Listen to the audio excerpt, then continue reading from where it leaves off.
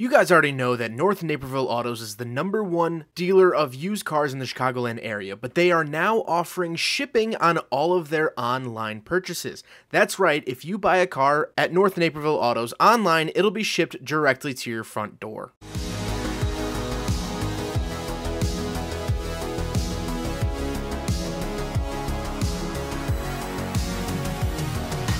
Alright, what's up guys? My name is Zach, and today I am driving a 2006 Chevy Impala 3LT. Up front is a 3.9 liter V6, and down below is a 4-speed automatic transmission. Now, I'm super excited to be driving this here Impala for a couple of reasons, but mainly this era of GM is the era that I grew up around, and people seem to have a lot of nostalgia for this sort of mid-2000s peak economy GM cars. And so, I'm excited to share the Impala from the mid-2000s with you guys. But before we get on to anything else, I do have a website, zackpraedel.com, if you'd like to check out blog posts, buy merchandise, or submit your own vehicle for review. You can do that right there, or you can email me at praedelreviews@gmail.com to submit your vehicle that way. But let's get back to that 3.9 liter V6. That is quite the displacement on that V6. Edging on V8 territory for sure, making 242 horsepower to the front wheels, which definitely is nothing to thumb your nose at. I quite like the power, and you're not going to feel underpowered here in the Impala. This is also the same 3.9 liter that was used in the very top trim of the Pontiac G6. I used to own one of those. Unfortunately, I had the 4-cylinder, but you could also get a 3.9 liter in one of those. And this motor is shared with a lot of other GM products because this is the GMW platform, which is also shared with the Buick LaCrosse and plenty of other vehicles. Like I said, paired to it is a 4-speed automatic transmission. It's doing the job even though it's 10 degrees here today. I don't really have any issues with it. It's a very typical GM transmission. Last but not least, the Impala is front-wheel drive, which is interesting because Impalas, in my mind, were always rear-wheel drive, sort of muscle sedans, and this isn't that. So I always forget that these are front-wheel drive, and they did still make an SS variant of this generation Impala, but it too was front-wheel drive with a 5.3 liter V8.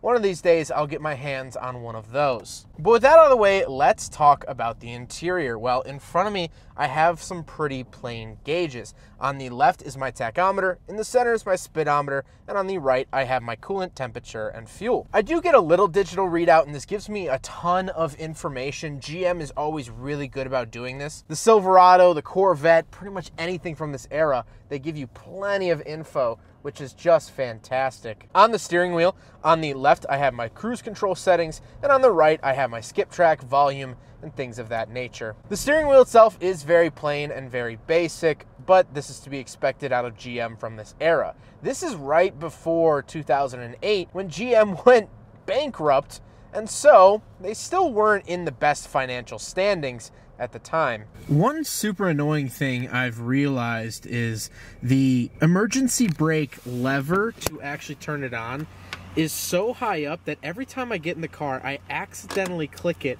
a time or two, which is fine, you just reset it like that, but it's kind of annoying. Every time I got into this car, I kicked this little thing and put on the parking brake. To the left of me, I do have my headlight switches, as well as my trunk release and gauge dimmer switches, and on the door, I have my lock and unlock, power windows, and power mirrors. Moving into the center, I do have 2 climate control vents, which look kind of weird because there's no adjuster like in the middle of them. If you know what I mean, there's normally like a little piece of plastic in the very center for adjusting it, but those are actually done in between them or at the bottom, which is kind of interesting. They're a lot cleaner. And to the far right of that, I actually have the Impala badge, which is almost unrecognizable these days. I haven't seen this badge in a very, very long time. Then moving down the center stack, we do have a very typical GM radio. I think every single vehicle from Chevy of this year had this exact same radio, so par for the course. And then I have my very basic climate controls. I do get dual zone, which is nice. It's sort of odd how you adjust it, but you get dual zone nevertheless. And of course, fan speed, where to send it, things like that. Moving down to the center console, I do have a 12 12-volt outlet and a little cubby for putting, you know, whatever you want. And then we have the shifter itself. The shifter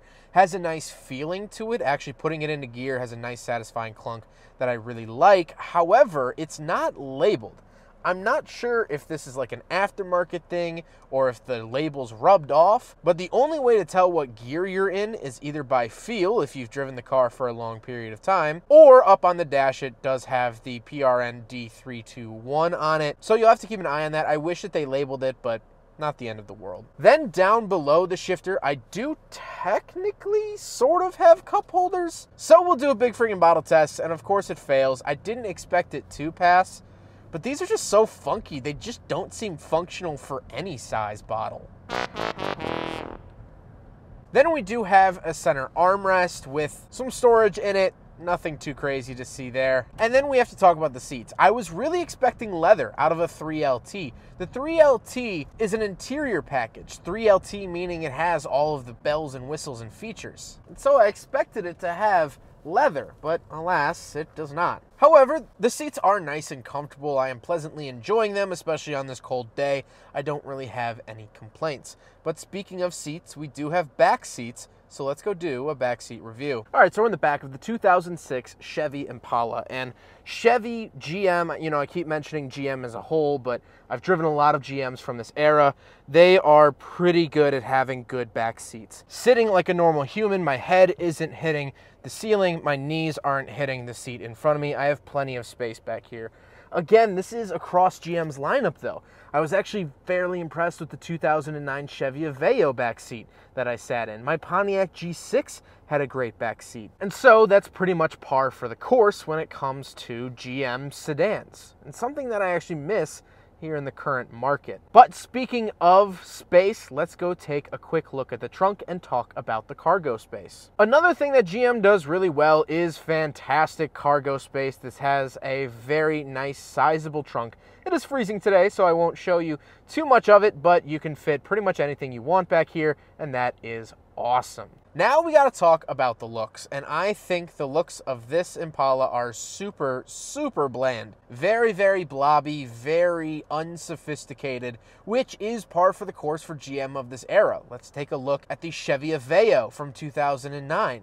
Let's take a look at my Pontiac G6. They're not very aggressive. Sure, they have some lines here and there, but across the board, it's a rather blobby, circular look rather than the newer, harsh and angular. But overall, I think it looks presentable. I think it's very easily identifiable as an Impala. And again, something I've grown up around. These were also used for police vehicles. These were also used as detectives' cars, city cars, things like that. There were also fleet Malibus. However, this was a civilian model, but still, I'm very used to seeing them. And so, what is my final consensus here on the Malibu? Well, I like the power of it. The 3.9 liter making 242 horsepower isn't anything small. It is a considerable amount of power for this kind of car. I'm also fairly comfortable in here. I like the seats. I think the materials, the fake wood in here, yeah, it's a little eh. But for 108,000 miles, it's held up pretty well. But at the end of the day, I'm just left desiring a little bit more. I thought that these were more luxurious than they actually are. For some reason, I thought the Impala was a luxury car. It's not. I think at the end of the day, I hate to say it, but these are rather forgettable. Now, the Impala SS, that's something to behold. And if you have one, I would love to review one. Please let me know. But if you're looking for something unique and different and plush and fun, I don't know if the Impala is what you're looking for. Well, I hope you guys enjoyed the video. Huge thank you to North Naperville Autos for letting me take out their 06 Impala. I'm so glad I was finally able to get behind the wheel of one of these. North Naperville Autos is absolutely awesome. This is one of their vehicles for sale right now.